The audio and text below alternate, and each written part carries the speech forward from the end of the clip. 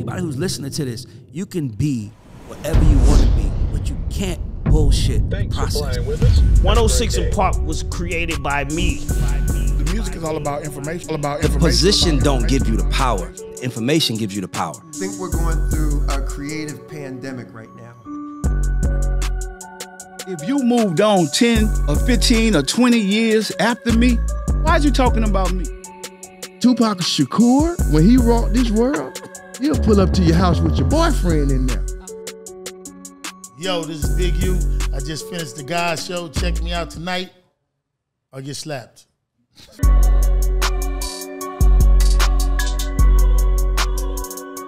What's up? It's your girl Tamira, aka Girl from Harlem. And this is Ray Daniels, aka the Culture Referee. And this is the GAUDS Show.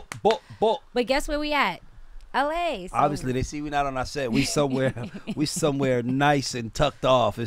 I feel like we are in Guitar Center, and we are talking to the manager, and he's about to educate us because this dude has a whole setup in his house. Like, he's a real producer. We're in the house of a real producer. Like, I have to stress that, real producer.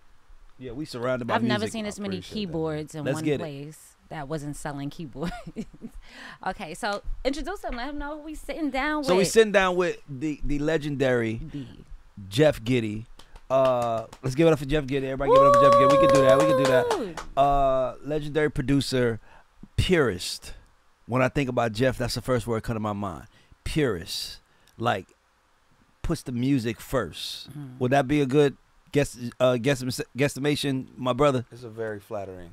I just feel like I'm around a purist. Like, I like being around purists. Yeah, no, I appreciate that. It's interesting you say that. It's not that I try to be a purist, you know. I feel like it's just a lot of the things that inspire me are you know, old school music, maybe classic music, things that live on forever. You know what I'm saying?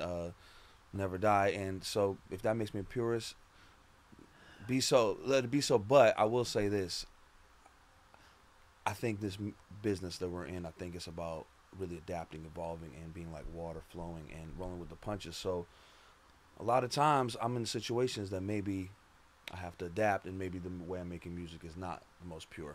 Got you. We're gonna get into that. I love that. Right, I love that. You're one of the most diverse. I love that. I love that you went there. I love that you went there. Yeah, he jumped right in. Tamira, you can go ahead. I'm gonna throw it to you. Let's go. He jumped right in. He's one of the most diverse people in the game. You wrote for literally everybody. So you started your career. You actually went to school for music, despite having a family background in music. You actually went to school. So tell me how you think actually going to school for music impacted your journey. Nah, I think you know, it was a really academic period of my life, and it was educational, but it was actually it was a little challenging and frustrating at times. But I think, you know, to answer your question, I think the most beneficial thing from going to school was really just the community with my friends and other musicians, and I feel like that was the first time in my life I understood about relationships and networking and just having a camaraderie and a collaborative spirit, and how much further that can take you than just working by yourself. So I think all that education, all those years of school, I think if I learned anything just by being around my peers, okay, it was worth it. But let me tell you, straight out of school, he went to work with somebody legendary. So right out the gate, he started working with Lauryn Hill. Tell us a little bit how that came to be and that process. Nah, it was crazy because people ask me, it's just crazy how the choices you make in your life are like a domino effect, and it just so. When I was in school, I feel like music business sometimes is like high school, but like college was an extension of high school. Like, you had the popular ones, you had the popular musicians that were like, everybody knew them as the all-stars, they're gonna be famous, and then you had the other, you know what I'm saying, folks that were just working, a work in progress, you know what I mean? And so there was a couple friends of mine that they weren't like necessarily all-stars, but we just always, they were cool dudes. We always hung and worked on music together, and it was crazy. I graduated from college and I moved back in with my parents, and I was doing the same things I was doing when I was in high school. So in some ways I was like, damn, what am I doing? And then, you know what I mean, I'm literally in the same, rehearsing with the same band I was playing when I was in high school. And so took a step back almost in my mind, and I got a call from my boy from college well, I'm like, what can he possibly, you know what I'm saying? I'll Yeah. call him back. It's not important. You Yeah. know what I'm saying? So when I went to the restroom, I checked my messages. He was like, bro, you got to come to Boston right now. Lauryn Hill's here. She's having auditions. She asked me if I knew any guitar players. So you got to, I said, what? Okay. I literally, that was my moment. And I was like, And what year was this? What Lauryn Hill? 2005.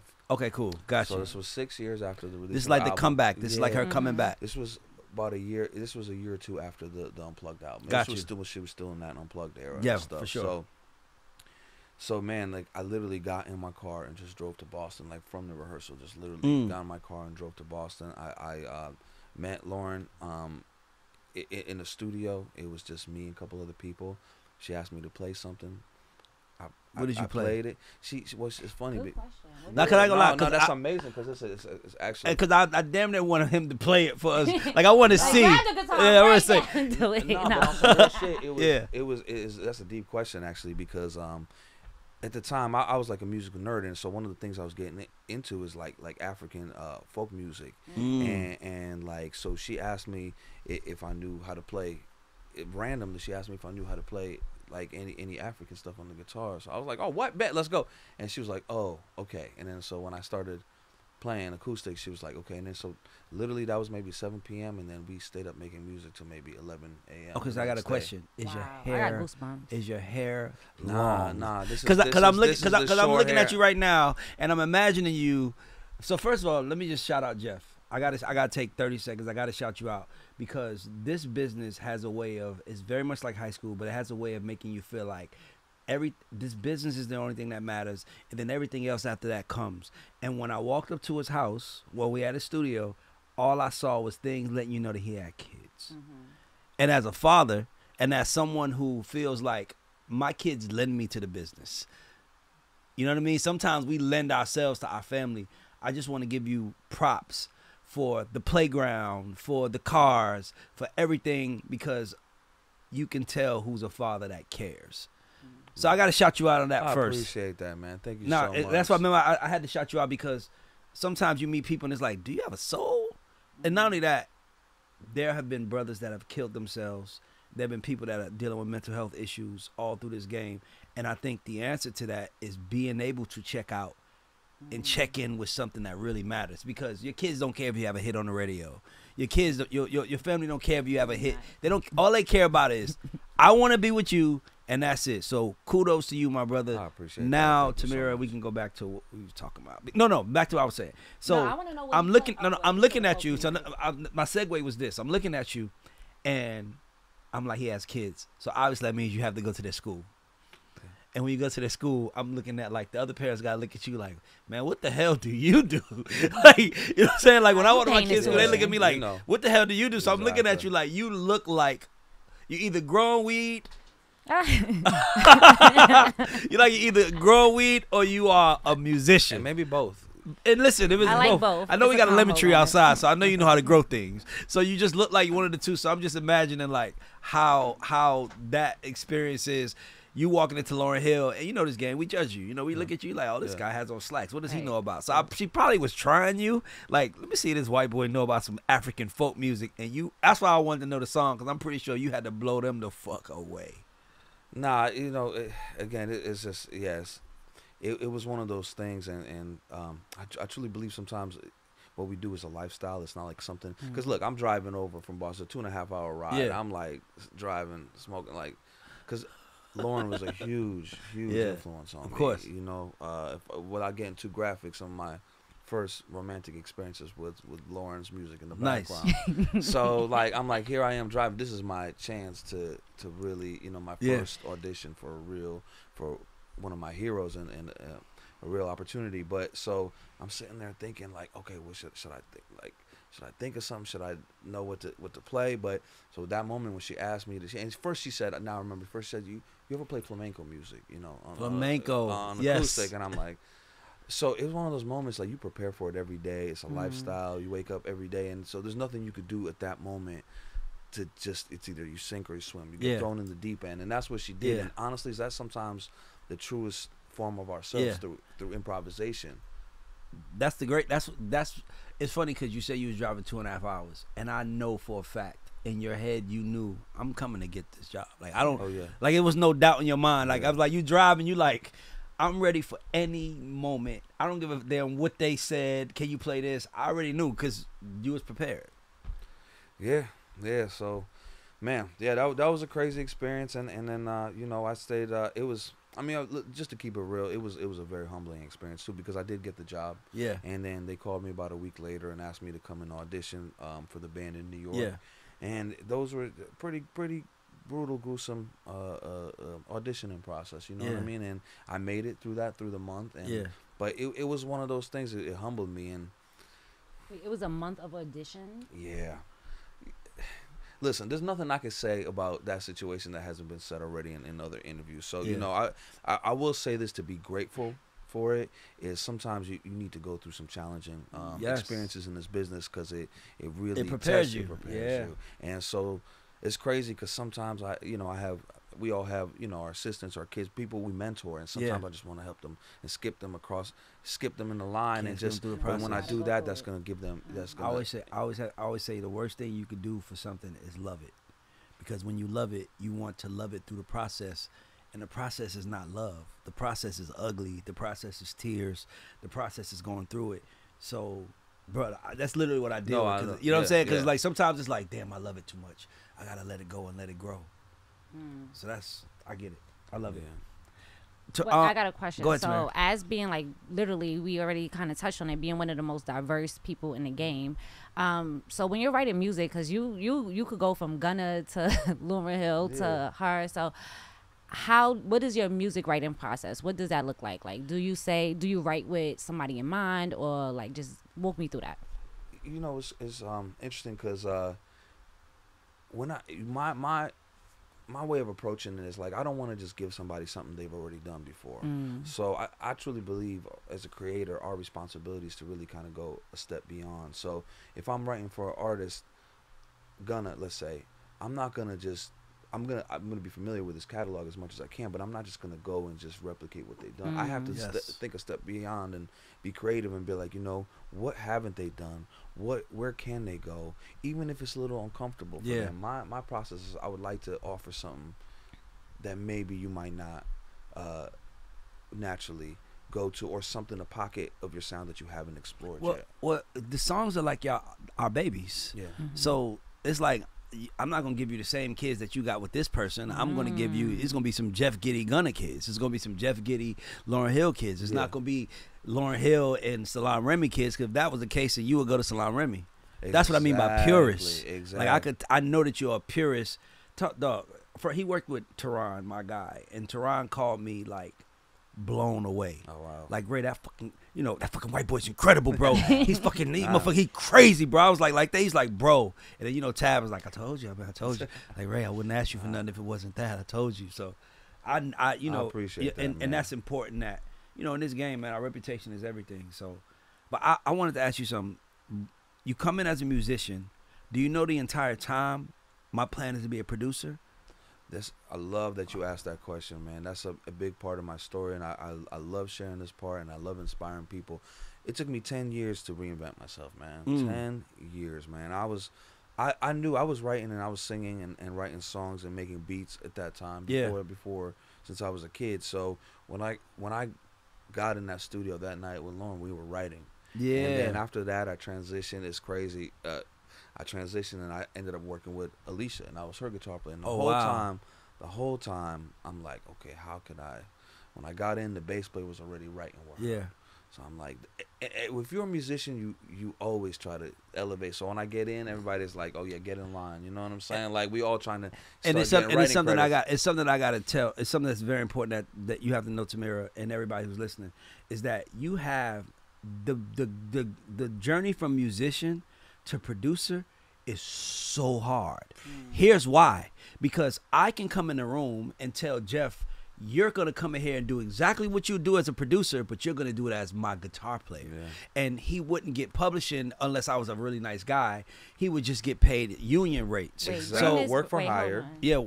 Work for hire. And I'm being real. I love this conversation, man, because I'm getting goosebumps right now, because this has been one of the biggest achievements of my career, is to do this. And to your point, either you're work for hire and you don't get publishing, or I'm gonna give you a little publishing, but I'm the one that I'm the one that produced it. And I'm getting the advance. I'm getting the points. I'm getting the credit for Yes. it. And so I dealt with a lot of that. And you know, at the time, the person that was managing me was like, "Bro, just go in there and get the money." I was like, "No, Nah. this is the Because once you gotta once make once somebody you, sees you as a guitar player, you're gonna have to work way harder to have them see you as not it's that." kind of like trying to be a wife. Or giving the milk for free. It's like the minute that I can get you to come in here and play a riff for me is the minute that and you accept that is the minute that I'm like, I'm a fucking producer. That's my guitar player. And once he get that on it, so what happens now is that you're gonna have people that's gonna like almost like put him under them. Exactly. Like, oh, you want Jeff Gitty? That's my guitar player. Don't worry about it. I'm gonna bring him. I'm the producer though. Yeah. So now he comes in, he might get paid. Right. Like I said, if they really nice to you, they might give you a couple publishing, no production credit, just some publishing. Yeah. Oh nah, this is a As the dirty person game. who you Yeah, made I the know, damn I know. music. No, It's a dirty game, but it goes back to our. But I want to talk about the manager, because you said that your manager kind of tried to tell you to just go get it. No, listen. He did a lot of great things for me. But I'm a manager. He's doing his job. He basically, his whole thing is, at the end of the day, you gotta understand something. It's a gamble. His whole thing is, yo, Jeff, you might be a big producer. I know that's what you want. But right now, they're calling you for this. Yeah. And do you want to keep the lights on? So he has to take a stand. Yeah. I am a producer. And my stand was exactly that. I began my career as a published writer by saying, if I can't get, I started with publishing. Yep. I said, okay, I don't need the production credit, Of course. whatever. Let me get 5%. Let me get Yeah. 2.5. Exactly. Let me get 5, because not that I'm finessing the game, but I know I'm going to be doing some original melodies on it. I know I'm going to be, and if you're programming the drums and you're getting, I got nothing wrong with that, but why, if I'm doing original melodies and I'm helping some of these things turn into choruses, why am I not? So I said, you know what? I'll only come in and do it if I get a little bit. And sometimes people will be like, yeah, other times people will be like, no. I'll be like, you know what? I'm cool. I actually would recommend, I'm like, you know what? I got my boy. He plays guitar. If you need somebody, but if you want me, and then so that's how I started. I started collecting my 5, then I started collecting my 7, and I had then a 10, and before you know it, And I they're like, hey, have him come back. Right. Tell him to come back. I need to work with him. But here's the thing. This is something about the music business that is so messed up that we don't talk about enough. You have people who are musicians, real musicians, that have done it the right way, went to Berklee College like yourself, learned everything, and because they didn't learn something as simple as logic, they're just musicians. And then you got people who come in the room as like, you got somebody who has no talent but knows how to program, or even knows how to just, that's why I would say it's very important. The key to the music business is knowing how the money flows, because if you don't know how the money flow, everybody in the room ain't equal. When R. Kelly had the Chocolate Factory, people don't understand, R. Kelly wasn't playing nothing. He had musicians, guitar boy, people like that who were like in the room giving him riffs, and he was writing it, but because he was the organizer, it was his. So that's important to talk about, because that journey is not talked about enough in our business, bro. Yeah, but you know, maybe I've grown to accept it, but you know, I don't believe that every great virtuoso from Berklee School of Music could manage a product. For sure. You know what I'm saying? And I believe that sometimes somebody don't even know how to, look at Rick Rubin. He don't know how to program, but he knows really how to manage a product and deliver. So I do believe those are two separate roles. And from somebody who came from Berklee, like unfortunately, a lot of musicians don't think that way. You know what I'm saying? A lot of musicians don't think as leaders. They don't think as alpha talents. Yeah. And I remember being a kid and somebody just said, oh, yo, you got talent. You just got to figure out how to market yourself, you know? And I feel like, yeah, it's a different game, branding yourself, and yeah, a lot of times I feel like I'm overqualified, like, and that's beautiful. It's the tip of the iceberg. Like, if I use only 3% of my talent, but I have a pool 97% more I can pull from. But if I could just figure out how to just use that, you know what I'm saying, to really, to that smallest common denominator. What is that thing that everybody who works at a factory or somebody who works here can really hear in a song or in a piece of music and really relate to? Yeah, that's harder for me, man. And that's harder for a lot of us musicians to do. Is I don't like saying dumbing it down. I just like really just saying this, maybe targeting. I don't like saying dumbing it down. I always say give them what they want. I always say it's two types of creatives: the type that creates for other creatives, and the types that creates for the people. And if you're creating for other creatives, like I mean, dog, like if you can create for other creatives. Is you can look in the room and tell, but then the gift is knowing what the people want. Like Rick Rubin might not understand certain things, but he might know how to say, take that out. We don't need all that. Like, bro, you're listening from the people's experience. So I just give you props for that, because that's a journey. Like, most people don't make it to the other side. By the way, Dr. Luke did. I don't know if you know that. Dr. Luke was he was a guitar player on Saturday Night Live for 10 years. Never knew that. Yeah, he was a guitar player on Saturday Night Live for 10 years and was fighting, literally was hustling to get in the room. When I say hustling, I don't mean like hustling beats. I mean like selling weed to get in the room with producers to be considered a producer. So that shit is hard, man. That's a whole nother journey. That's a whole nother conversation. If you're already familiar with the industry and you're already like, to me, why wouldn't they accept you with open arms? It's just different. It's different. When you, like, it's funny now because some of the same artists that I used to work for some of the same artists I used to work for before, now it kind of on the other side of it. And it's just one of those things, like the band, they stay in that hotel. You know what I'm saying? They're on that bus, and as a producer, I'm coming to see the artist. Oh, come to the green room. Like, exactly. It's a different. And I will say this, it's not just for musicians. I see it from engineers, people that evolve. I see it from executives, people that start as near art, maybe want to transition to management or owning publishing, and I see that kind of evolution in that.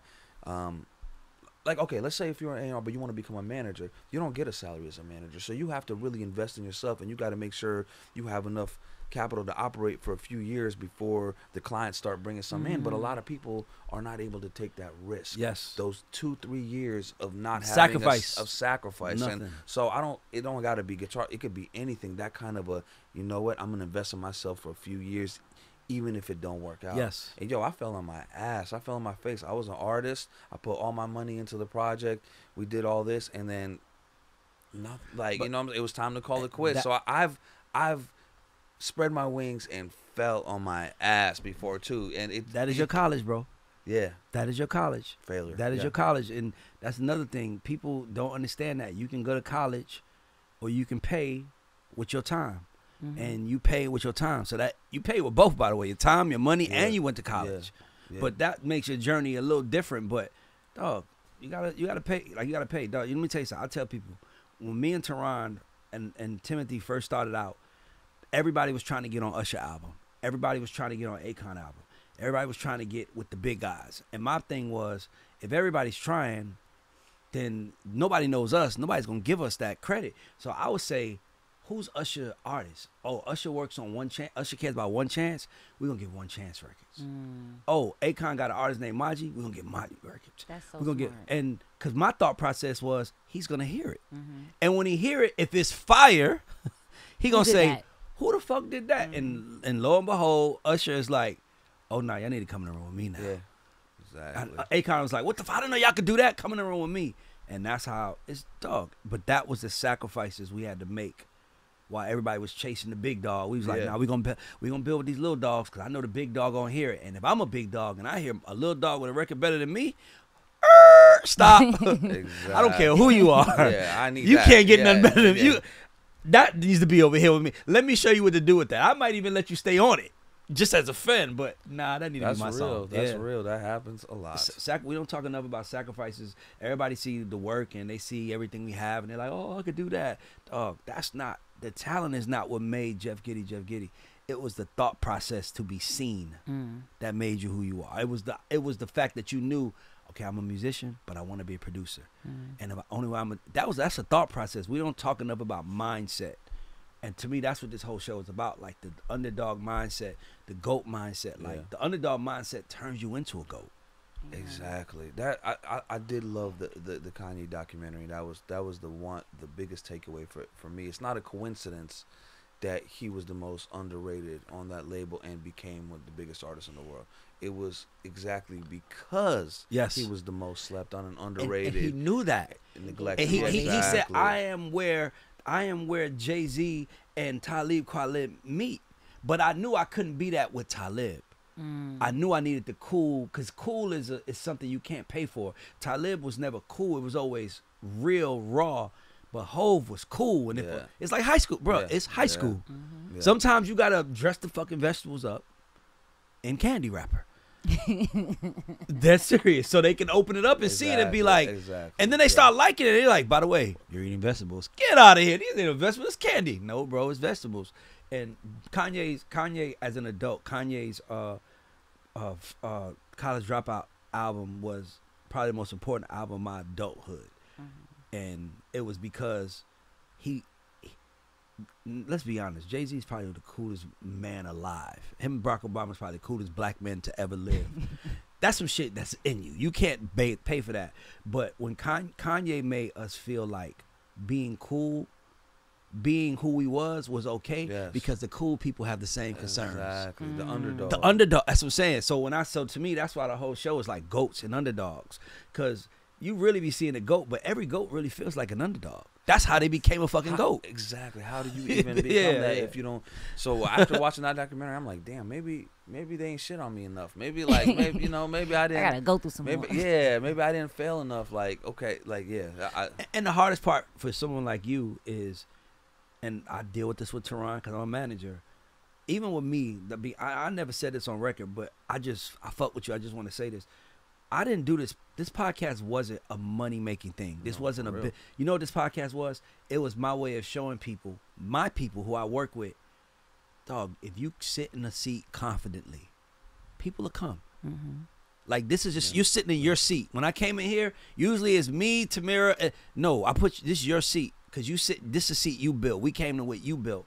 And I want people to understand, it's okay to sit quiet and build. And it's hard when you look on Instagram and everybody like they partying and you're like, damn, I want to do that. I want to do that. And it's like, bro, the only guys that really become legends are the guys that sit in one seat and say, I'm going to build something here.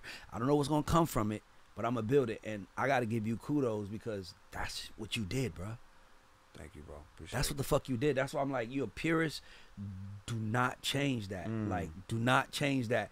Because even now, it's like I said, Tab was hitting me, Jeff Gitty. I heard your name, but I always heard it as an artist, I thought. So I knew it from, you just hear your name, and he's like, Jeff Gitty. And then he hit me, and then he was like, Tehran, Jeff Gitty. And I was like, Tehran, look, Tab's our brother. He got this guy he wanted to meet. And then I was like, Tehran, let's just go see what's up. Tehran, bro. But that's my point, though. That's you sitting in that's not you out here saying, I got packs for everybody. That's you saying, just come, just give me 5 minutes. Just pull up to me, come see me for 5 minutes. And if you don't think that I'm worth it, you never have to come see me again. But that's betting on yourself. And I just got to celebrate you because that's what I'm doing as a music executive. Like, I don't even feel comfortable saying I'm a podcaster. The real thing is, Ray, I can't even tell you how many of my friends in the industry hit me up and was telling me like, yo, you gotta check out, look at this clip, like, and so I, just yesterday, Jeff Robinson sent me something that, a clip that he agreed with, and so I just feel like, you're doing something real, and it's the people are reacting to it. It's the community is, but it's hard, it's hard to step out on your own, and talk. It's hard to step up because then it's like if I'm filming a podcast, I'm not chasing money from my clients. And you having the conversations that I usually had behind closed doors. That was the most important thing to me. I'm like, I learned more from experience. It's no book can teach you this shit, bro. Exactly. It's no class can teach you this. You got to go out there and get dissed. I don't know what it is about this industry particularly because I'm pretty sure even in real estate and other things, like there's more informative ways of educating yourself on this. In this business, if you're not on the field, on the ground, there's no book, like you said. I love that because as somebody who did graduate from school and spent 4 years in academics, I feel like I learned in one day working in Los Angeles more than I could ever in a lifetime learn in school, and that's not to shit on any. That's not to shit on university. school. That's just the reality. But you know what, you said something about school that's important too. School is your first networking opportunity. It teaches you how to deal with people. But it's just your first network. It's like it's your first That's networking opportunity. I got so many of my friends that went to CAU that look out for each other. Like, because it's your first networking opportunity. I didn't go to college, so I always had that chip on my shoulder. That was part of my underdog story. I'm like, fuck, I didn't go to Clark. I didn't go to NYU, so I went to Atlanta Metropolitan College. Nobody even knows who the hell that is or what that is. So I got to come in the room and work extra hard. But I did. And I use real life skills, and that's how I learned. I use people skills. Music business is a people-driven business. It's not about who's the best. It's about who made me feel the best. But then who made me feel the best and who also is the best. So it's like a mind fuck. Like, I got to make you feel good while pulling the best out of you. Because I can make you feel good and we get nowhere. We made 50 songs. You wrote every last one because it made you feel good, but we got nowhere. Yeah. So I also got to make you feel good, but I got to seduce you and teach you. Yeah. That shit is hard, man. Absolutely. So what advice would you give to the next generation of people coming up in the music industry?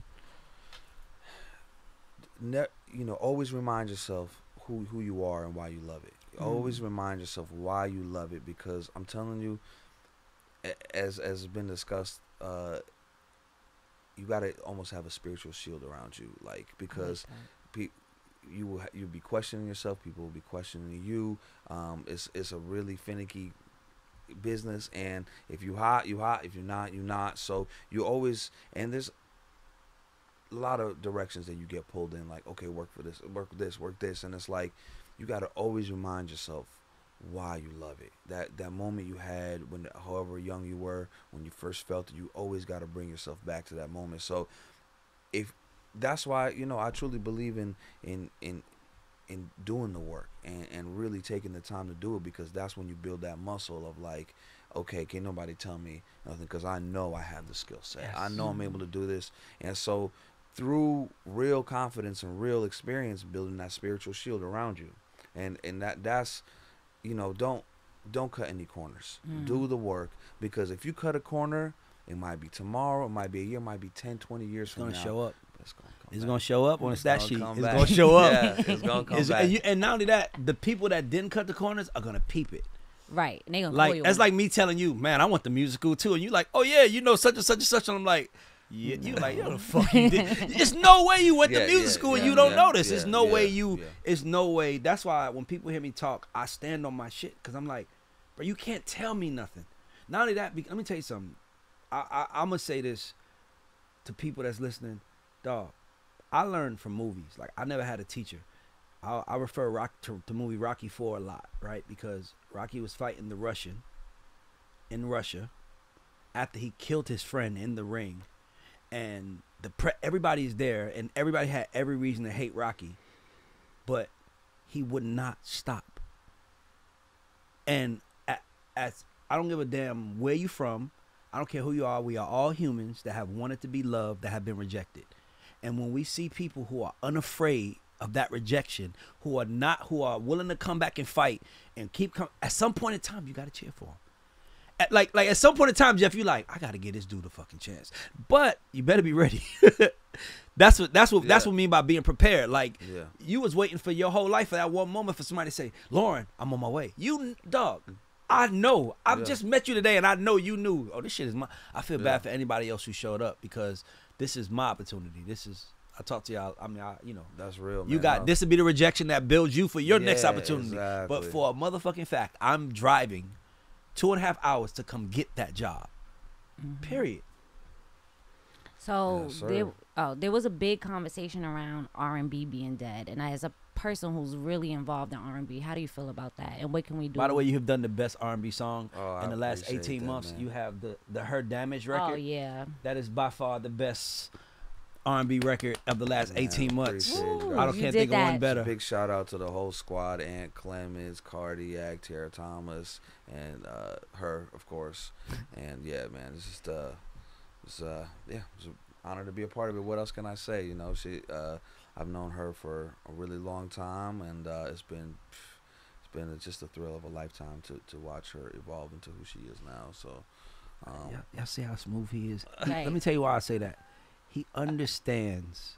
As soon as you give him the light, look what he does. He could have kept the light. He could have been like, yeah, I did. But let me tell you what he did. He shared the light with others. And let me tell you why that's important. If I know you going to give me the light, I'm going to always give you the light. And if I know you going, some people just act like it was all them. But if I know you going to say, yo, shout out to Ray, because Ray was just, I'm gonna give you every opportunity because you gave me the light. So, and speaking of which, I'm tripping because I would be remiss not to give a shout out to the GOATs, the real GOATs of this R&B shit, Jimmy Jam and Terry Lewis, man. Come on, man. Yo, what? Fire. And yeah. So, to answer, to go back to your question, that's so interesting that this conversation is going around now because as somebody who loves R&B, I remember a time where there really wasn't no R&B. It was all EDM, and all of our favorite R&B artists was doing EDM, which is okay. Hold on. Which is Oh, okay. you don't even know. We did a show that, called yeah. EDM Money Killed R&B. Because it was just too much money in it, and it was like, you had to make. And I remember that time, and shoot, you know, I was making R&B still through it all. Yep. And there was a few of us out there still doing it, but we, you know, got into EDM too, and just kept with the exactly, kept adapting. That's what we do. We adapt, we evolve. But it's then around 2014, you know, like Kehlani, SZA, Bryson, her, and there started to be a whole movement. And then once you had Ariana Grande doing "Thank You Next," boom. The gate is open. Boom, R&B is here. It's pop music. Let's go. It's number one on Billboard, R&B music. So it's so interesting to me now. I feel like in my lifetime, R&B is at a real peak, So I'm a little confused. Not confused. How we get here? How we get to R&B being dead? Because look, it's not. I remember the 90s and 2000. I mean, early 2000s, we had some amazing R&B music. I mean, that's a fact. So I don't know if it's that era, but it's certainly not. Maybe 10 years ago, literally, I felt it was dead. That I wasn't going around saying it's dead, but I felt like, oh wow, really nobody cares about R&B music. You know? Yo, shout out to Tommy Brown and Victoria Monet, because I always say this. Thank You Next was a 2018, however year it came out, Sierra record. That was a Sierra song. Like, mind you, everybody else was trying to give Ariana Grande all those big vocals because she could sing. It goes back to what we spoke about earlier, where it's like, just because you can sing your ass off don't mean you have to sing your ass off, right? So when Ariana finally came with that simple "Thank You Next," like that probably had to be so hard for her to have to just like pull back all the way. Yeah, but it came and it changed R&B because it made people see this shit is really about just being authentically yourself and saucing it out. And that was the time where they pulled from Max Martin and that whole crew and said, let's try it on these, you know, young black kids and see what they do. And they fucking delivered. That's my family, but they delivered. Sometimes because we have friends, we don't. Nigga, that's a superhero story. Nah, exactly. We got to give them their flowers too. And absolutely, I think if I'm not mistaken, Tommy was working with Ariana, but that was it was the moment where he took over. Yeah, because they kind of he was the B side. He was the B team. It was like, yo, Tommy, we're gonna let Max do the first 10. He's gonna get all the singles, and we'll give you 3 or 4 records for your team. But big shout out to Tommy. That's my brother. Wait, can I man. ask y'all something? It's gonna start something up, and I'm sorry because y'all just inspire me. And Ray, you gotta answer this too, and it's on the spot. So everybody, we just pulling this off the top of our head. Top vocalists of all time, like our vocalists, not singers, not the songs, vocals. Who has that instrument? Give me 3, just 3. 3. Oh, thank you. Oh, I mean, definitely Aretha has to be there. Hello. For me. What? You know what I'm saying? Now, it's a tough one for me there. You know what I'm saying? Whether it's Donny Hathaway on there or I like this.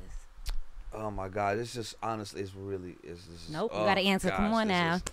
It's your preference. Yeah, and that's a big thing. It's whose instrument would you love to mix with? Matter of fact, and I'm gonna ask you a question. Give me a Aretha record that you like. I feel like Jeff would have been there. I feel like I know the record already. Just meeting you, I feel like it's.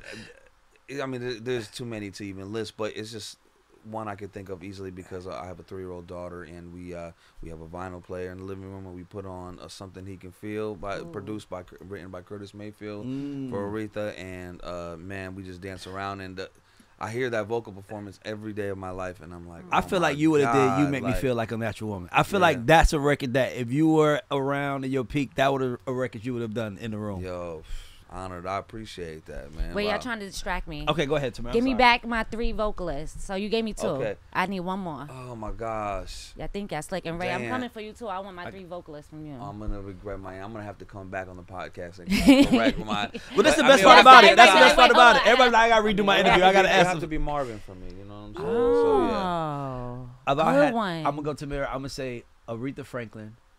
I'm gonna say Whitney Houston. Right. I don't think there's a vocal performance. Me and L.A. Reid always argue about this because I always hit him. I'm like, I don't think there's a better vocal performance than "Don't Make Me Cross One More." I have nothing. I don't think there's a better. Yeah. I'm not saying that that's the best ever, I got but I'm goosebumps. saying you can't give me a record like that vocally is better than that from anybody alive. So I'm gonna say Whitney Houston. I think is the best singer of all time. Period. I'm gonna say Aretha Franklin, and then you know who I'm gonna say, bro? Because I just feel like we don't say his name enough. I'm gonna say Luther Vandross. I was just about to say that. Oh, I was about to change. I was about to change my yeah, answer. like Luther. I was gonna let you finish and say I actually have to change my. No disrespect to anybody I mentioned. I have to agree with you. He was 'cause so smooth. He was, I think, one of the best vocalists, and I know this because somebody showed me that clip. Because I was like, Stevie was always had my best voice, Yes. and then I saw that clip of Dionne Warwick, Stevie. Stevie, Luther, and I think it was Whitney. Yes. Singing together, and I'm sorry. Luther gave it to all of Bruh. them, man. And It's he that just- he clip. had You the go best on voice YouTube and check control. it out. I'm going to Exactly. And there's The one most more dynamic. And the there's most one dynamic. period. And there's one more who I'm gonna give my bonus just because I have to. I didn't give you a bonus. No, because Who I is don't it? even Let me think see people who it is. consider him a great vocalist. But what he did with his instrument, which is vocals, Barry White, Oh. bruh. And he changed Playing the your sound game, and everything. baby. Yeah. Like he was Interesting, so interesting. Yeah. Okay. All right. he was so. No. Yeah, Look, definitely. listen, I got a big show we're gonna do, and I need you to be a part of it. We're gonna do it out here, and it's gonna, cause I want to do a show about R&B, but I want to do this with like Everybody. real, and I want to like, cause I feel like Rolling Stone releases top singers. Who was in the room and who said it? voted? No, Like, it's just in my mind. It's like I want to know why. I'm so And happy you said Luther, man. I'm so Yeah, happy. yeah. Because I do feel he doesn't get in that conversation, but he really, when I saw that clip, I couldn't believe that he actually, like, and it's not a competition. Yeah, either, no, you but know you're what right. I'm But saying? he make Like, it. He made it a little effortless, like with on the I just don't wanna Honest, stop. yeah, I mean- like, bro, if you listen, that was a hard song to sing. oh yeah, yeah. No Exactly. ever It love don't me. stop. It just It don't keeps stop. going, It's yeah. like he just No you breathing, I'm a yeah. shining star. I was like, bro, that was a hard song to sing, and he pulled that shit off. Absolutely. What about that clip of him singing "House Is Not a Home," Yes. where Dionne Warwick is crying? I literally tear up watching the live version of him. I mean, that's one of the most dynamic Yeah. vocal performances of all time, man. I love this shit, by the way. This to me. No, this is, me too, man. So this is another reason for this show. It was like I love this shit so much, and I feel like it's our job to carry the greatness. When I came into the music business, you had to know certain things. You can just come in here and say, "I'm a producer." Okay, if you're a producer, you need to know certain things. You don't have to know everything, but if you're a hip hop producer, you better know all hip hop. Who did what? Who wrote what? Who said what? It's just, and to me, I just feel like we are the new time capsules that carry it, so people see it and be like, "Damn, I never thought about that." It's the way Versus did. Versus reminded us of what we used to love, and be like, "Damn, I didn't even think about that." So to me, that was another thing. But Tamira, go ahead. You want to get into credit check? Or yes, you I wanna get text you a credit check, but I I don't got it. I got it. But I no, thought no, I you did. text me. Put your money where your mouth Oh, okay. Oh yeah, let's do credit check. So, Ray, you want to tell them Okay, what credit check is? so you said something earlier, Jeff, and to me, you said flowers, and I don't like the term flowers because flowers is what we give to people at their funeral, right? It's cool though, and to me, I feel like I want my credit.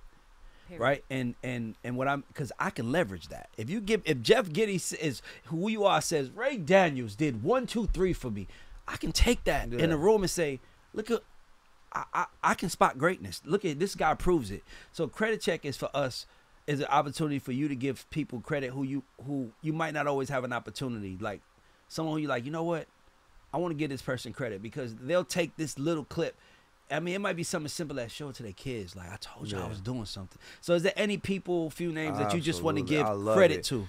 Two people really that I have to give credit to is one, Jerry Johnson. Okay. A friend of mine, and he, we like you said, we met at Berkeley. Yeah. When we were kids, 18 years old at Berkeley, and 23 years later, we still doing business together, and we still best friends, and I still trust him for call him for advice and opinion, and he's an incredible executive, incredibly knowledgeable on music, and has a real passion for music, and I'm sure a lot of the folks listening are familiar with his work with the Recording Academy and Universal and many other things, but yeah, Gerald Johnson is one person.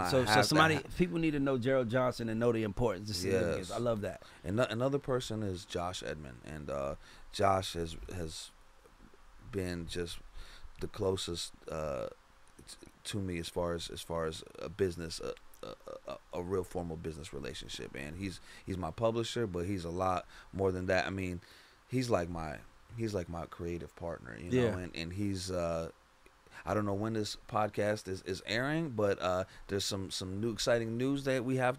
Josh has to announce soon. I'm not gonna say it just yet, but yeah, it's been exciting to watch him work his way up. And I mean, let me just tell you, there was a moment where I have to pick up my daughter from school. I didn't have childcare one day, and I had to pick her up. Then I get a call, such and such, big client, needs you right now.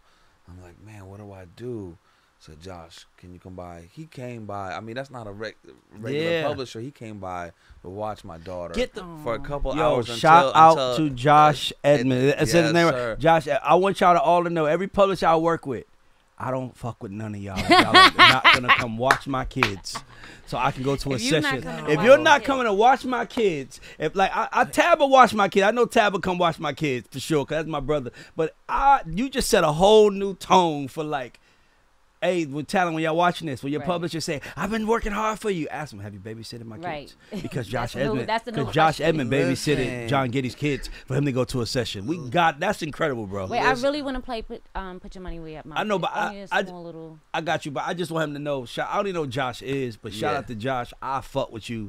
That's incredible. Watch my kids so I can go to a session. He came and said, yo, go get those copyrights, man. I'll watch the kid go. Get out. Go get those copyrights. Yeah, that's different. We're gonna give you this clip. I hope Josh posts this. Josh, you need to post this clip. This is gonna get you some jobs. This clip right here is gonna get you somebody, Big John, somebody gonna see it and be like, yo, get Josh Edmond in the room right now. I love that.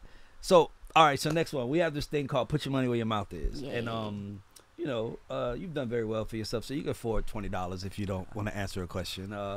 But we're gonna give you 3 options. You have to choose to sign someone, you have to choose to develop someone, and you have to choose to send someone home. You can tell us why. I would love to know why. And if you don't want to pick, you got to donate $20 to the Creative Academy. I feel like I'm gonna be making some donations today. Stand on it. I'm still honestly sitting here thinking about, like, I didn't say Otis Redding on that anyway. What? See, that's one of my favorite voices of all time. Y'all on like 6 or something. No. I cry listening to Otis. Like, so. Anyway, the Olympics only gives out 3 medals. Man. This is tough. Well, that's the whole point, man. But this is the thing. We wake up with no decisions. You are a successful producer, so you probably wake up and it's like, yo, such and such needs a record, such and such needs a record, it's such and you got to pick and say, I'm going to focus on this one now. And usually the one you focus on is the one that taps into you, by the way. Wow. The one that you're like, I'm giving it to her. Like Teron, one of them tell about Teron, I don't care who he's in the room with. If Lizzo calls, he's going, because Lizzo is his girl. It's a couple of other ones like that, Sierra, Rihanna. But it's like I could be in the room with Michael Jackson, came back from dead, and he wants me to work. That's cool, but yo, Lizzo need me right now, and that's important. But that's a whole other story, man. We got so much. I don't even want to bore you, but we ready to go into sign, drop, develop, put your money where your mouth is if you don't want to do neither one. You ready? Here's your first one. I'm gonna make it a little easier on you for the first one. I'm gonna take it easy. I'm gonna give you a rap one. T.I., Ludacris, Lil Wayne, all in their prime. Who you signing? Who you dropping? Who you developing? All in the prime. All in their prime. You're the head of a label. You're the producer. You got to focus on these acts. So okay, I'm gonna get the hard one out of the way. I feel like Luda between the radio and the other things that he was doing, I feel like he would have been okay. If I had to drop anybody, I feel like he would have been okay. So we dropping Luda. I mean, gotta sign Lil Wayne. You know what I'm saying? But this is tough. He been rapping since he's 14, bro. Yeah, you gotta sign. And I mean, this sounds so stupid to me to say develop T.I. We're gonna put T.I. We're gonna put Tip in development. I'm donating. Let's go. I can't even. Oh, you donate? Oh, we got $20 to the kids. All right, cool. Okay, cool. Let's go. We got it. Okay, now I'm gonna make it a little harder on you. Her, Summer Walker, SZA. Oh, good one.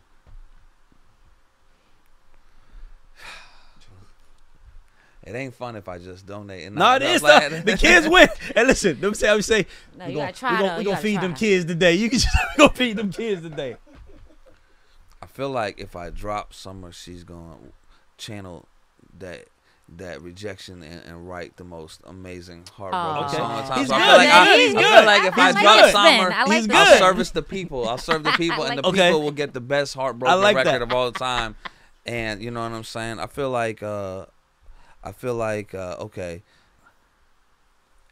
It's actually hard for me to answer because I've known her since she was a kid essentially, and I've helped develop her and help. I would develop her. Okay. And sign SZA. Okay, so sign the SZA, developing her, dropping Summer. Okay, cool. This is painful. I know it's painful for appearance. I already can see. I can see it in your face. The pain for appearance. Oh my God. All right, hold on. Okay, cool. It's gonna get more fun. All right, you ready? Anderson .Paak, Childish Gambino, Bruno Mars. Ooh.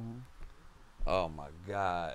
We giving money to the kids. We giving bad, $20 to the kids. We sending people to college today. Okay, I'm gonna start again. I feel like with Donald, I feel like he gonna get it figured. Yes. No, you know He gonna what? write a movie. No, damn, this is hard because I know Bruno was on a second deal before. Yes. You know, so when you was talking about getting dropped, Yeah.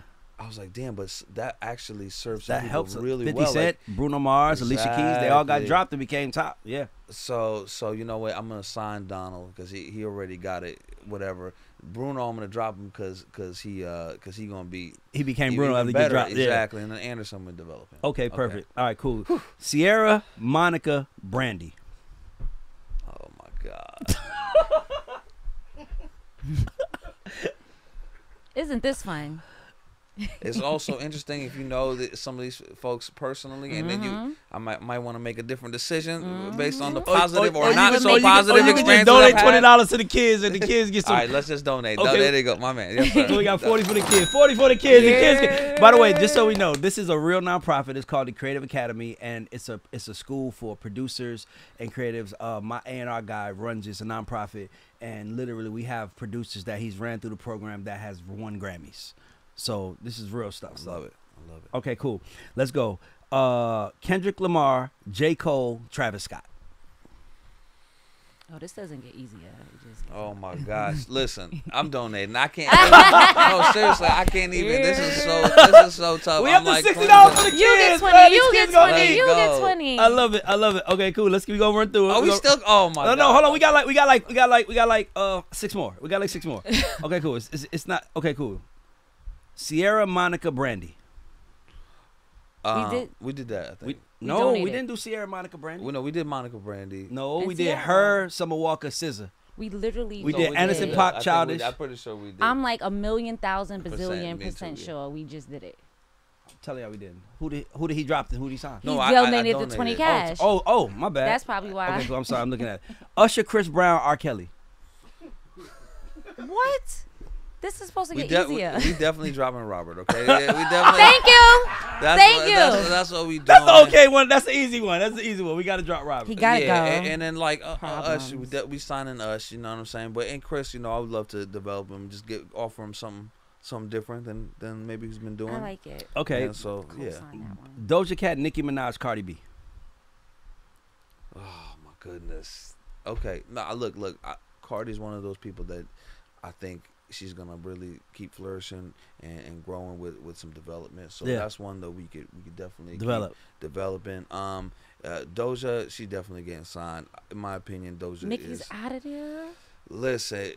No yeah, ad libs. No ad libs. Let I'm him get his story out. sorry. Nikki, yeah, she might just go, you know what I'm saying, go back to the drawing board, figure it out again, you know. Okay, she's good. Okay, cool. So, Boyz II Men, Jodeci, Drew Hill. Oh, Jesus Christ.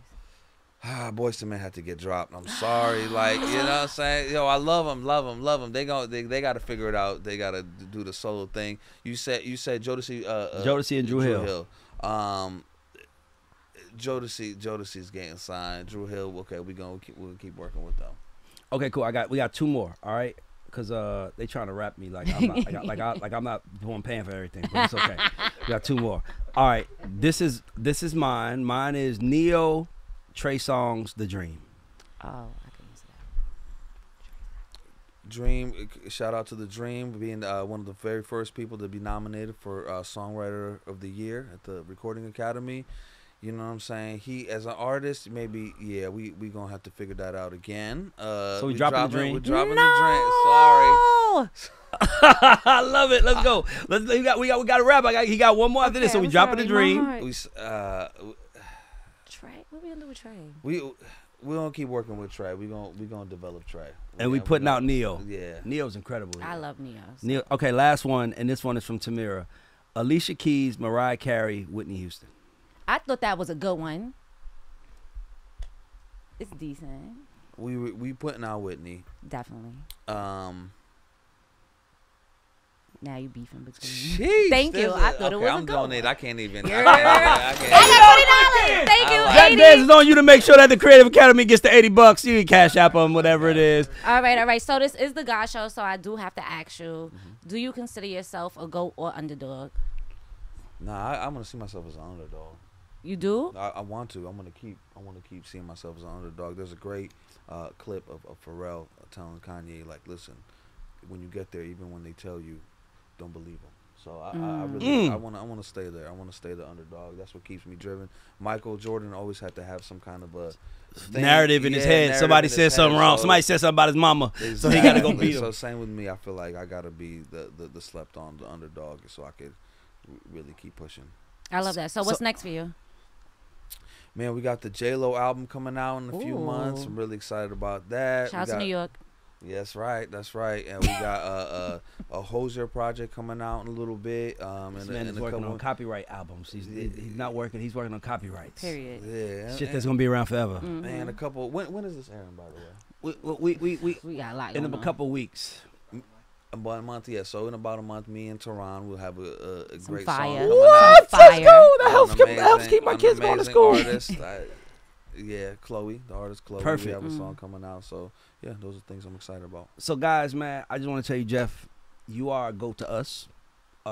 We wouldn't interview people if we didn't think they was GOATs. And if we didn't, we have this thing called the underdog story. And this ain't an underdog story. Right. This is a triumph story. So we just want to tell you thank you for having us. Thank you for welcoming us to your house. And we wish you nothing but the best. And if you guys are listening to this, follow this man, fuck with this man, because I'm like, I don't really like a lot of people, and I can immediately see if I had an artist, I'm knocking at your front door right now, because I can tell you're going to sit in the room and care. And that's what it's about. So shout out to Jeff Gitty. This is the GAUDS Show. We out. Woo, thank you.